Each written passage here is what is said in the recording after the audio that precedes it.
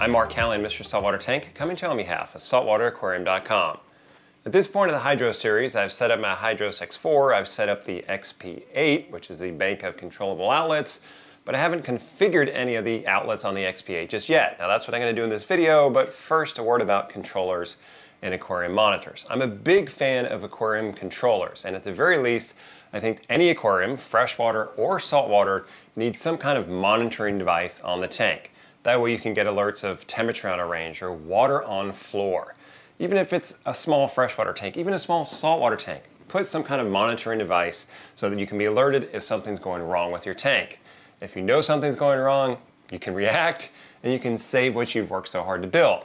Now the Hydros X4 can certainly get that job done. If you're looking for something more entry level, the Hydros X2, like Jimmy has in his part of this series, is a great entry level monitor that can then expand out to be a controller. So if you do nothing else, get yourself some kind of monitor on your tank so that you can be alerted if something goes wrong with your tank. Okay, that out of the way.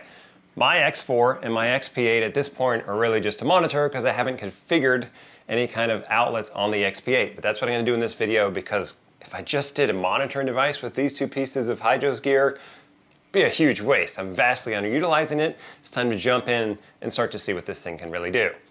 All right, first thing, I'm going to open up the Hydros app. See at the top where it says Collective OK. If you don't know what a collective is, go back and watch my creating a collective video, because this is super useful. This is a great way to have redundancy in your system. So Hydros 1 is the X4 and then the main XP8, because at some point I'm likely going to have more XP8s. Okay, so this just gives me a quick rundown of everything. Here's my temperature, here's my pH, and then I'm going to go down here where it says outputs, because I want to configure an output, an outlet on the XP8. So add or edit output. This is a little different for me because I was expecting if I had an XP8 connected, I would just see some outlets, but nope, we have to name this. So let's do this a heater, because at the very least, your heater should be controlled by some kind of controller or monitoring device. And then here's where we jump into the wizards. What type of outlet are we configuring? They have all these wizards already built in, from a chiller to calcium reactor, automatic water change, ATO, like fluorescent light, even down to a metal halide light. You got it. Okay, so we're going to go into heater. Boom, we have all these things pre-configured. And let's say we want to edit things. So it's going to turn on at 77.5. It's going to default to turn off at 77.9. I like to do a 1 degree swing. So I'm just going to touch the little plus arrow here until I get to 78.5, or I can touch it and drag it however I want.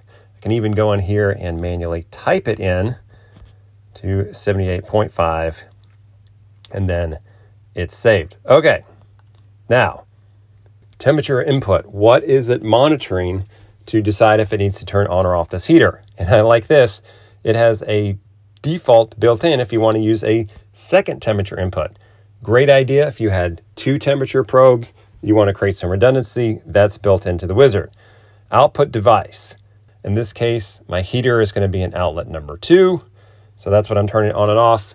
And then we even have a power safe range. This is super cool. For some reason, this heater is drawing too much power. The Hydros is going to detect that. So 1500 watts, that's a big heater. I'm going to turn this down. Let's say it's a 500 watt heater. We'll give it a little headroom there. Power notification level. How bad do you want to be notified if this power gets out of whack? To none, to yellow, to red, to orange. I talked about that all in the setup video. If power gets out of whack, I want to know that. That's definitely a red. If output dependency unavailable. So what happens if the temperature probe is unavailable? What do you want it to do? Turn off. That's a great default setting. I love that it's built that way into the wizard. It's a fail-safe. For some reason, the temperature probe or whatever probe you're monitoring to turn this outlet on and off falls off, isn't available, it's going to turn this outlet off and default. Active in modes. If you're in feed mode or water change mode or any other mode that you create, what do you want this heater to do? And then we have a dependency mode.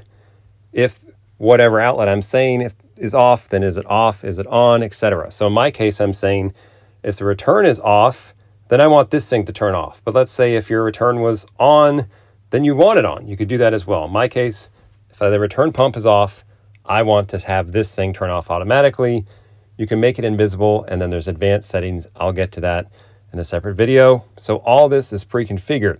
Let's run down again. Look, all this is built into a wizard. I have used no code, and I have never seen this before. I'm just walking through this. Super simple to understand. Upload changes. It's going to then write it to the Hydros, write it to the cloud. This takes just a second. Boom. And then I'm done. And I go back. There's my heater tile on the outputs. And then I can go back in here. I want to turn it off, leave it on auto mode, to turn it on. I can immediately get a status on the voltage, the current, how much power I'm using, all these type of things. You can do that. And then if you ever want to go back and configure it again, just hit this gear icon. It will go back into the wizard and you can change things. So that's it. Super simple. Again, if you have a monitoring device, a controller, first thing I do is set up that heater because I want that thing to be absolutely be controlled by my controller in case something goes wrong. Okay, so let's do something different. Let's come in here. And so you know what? Let's configure our protein skimmer. I'm just going to call it skimmer. Keep things simple. Create. What type of thing are you plugging into this outlet? In my case, it is a protein skimmer down here. So it's a protein skimmer, skimmer level sensor. This has a default built in. So if you had a level sensor in your skimmer cup, such that if it got tripped, then it would turn off your skimmer, letting you know that the skimmer cup is full. You could do that. That's built in. Output device, where is this skimmer plugged in? In my case, it's in outlet number 3. We can set up a power safe range again. Let's just turn this way down because skimmers usually don't use much power. What kind of notification level do I want to get? If the power's out of whack, let's go with orange. It's not the end of the world. I'm going to ignore if the input dependency is unavailable part because in this case, I don't have a level sensor inside of my skimmer cup. But again, I like that the default is turned off. What modes do you want this active in? Well, water change, we're definitely going to turn that off. Feeding probably as well, because usually when you feed, you turn off your return pump. So if you hit a feed mode, then you're going to want to turn that off because more water is going to come into your sump and can cause your skimmer to overflow.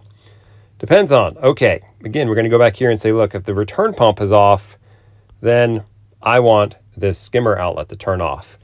You can change this to if it's on, if it's off, if it's on, you have different options. But in my case, the return pump is off. I want the skimmer off because if the return pump is off, water is flowing back into the sump where for a lot of you, that's where your skimmer is. Water level rises and can cause your skimmer to overflow. Done, upload, let this go, and I've set up my skimmer outlet. I was expecting some amount of struggle setting up and configuring the outlets on the XP8 because I'm used to a different controller that is a completely different approach to outlet setup and configuration. But it was super simple on the Hydros. I'm pleasantly surprised. And I didn't have to know any kind of coding. I didn't have to write a single line of code because of the wizards that are built into the Hydros. So what you've seen is a basic outlet setup. And for a lot of you watching, it's going to get the job done just fine. But I want to jump in super deep, really dive into the outlet setup to see just how much I can make this Hydros do. Because I'm more of an advanced user, I really want to dig into this thing, make it do some complex stuff. So that's what I'm going to do in the next video. I'm Mark Callan, Mr. Saltwater Tank, coming to you on behalf of SaltwaterAquarium.com.